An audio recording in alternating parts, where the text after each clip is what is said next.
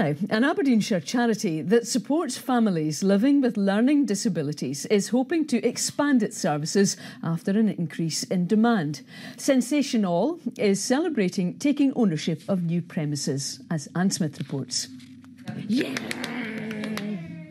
Jump in. Rosie comes in, the coat's not even off, the shoes aren't even off, and she's away.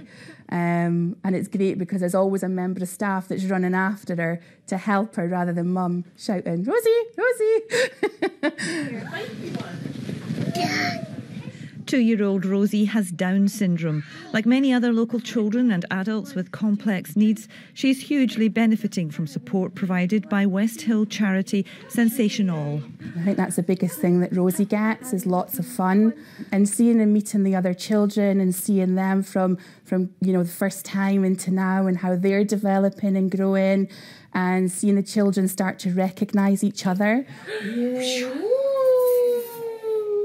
The small Aberdeenshire charity supports children like Rosie through therapy-based services, and there's an increasing demand in the area for their specialist support.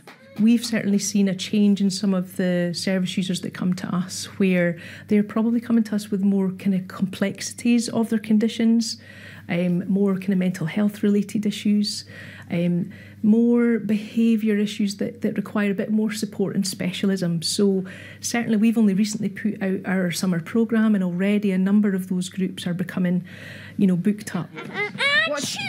The charity is marking a milestone after securing permanent premises at the Old Schoolhouse in West Hill, which it hopes will help them meet that demand.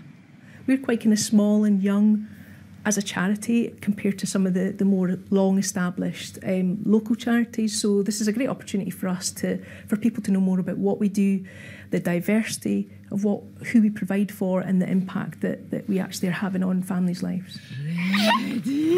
SensationALL say their aim now is to get bigger and better. Anne Smith, STV News.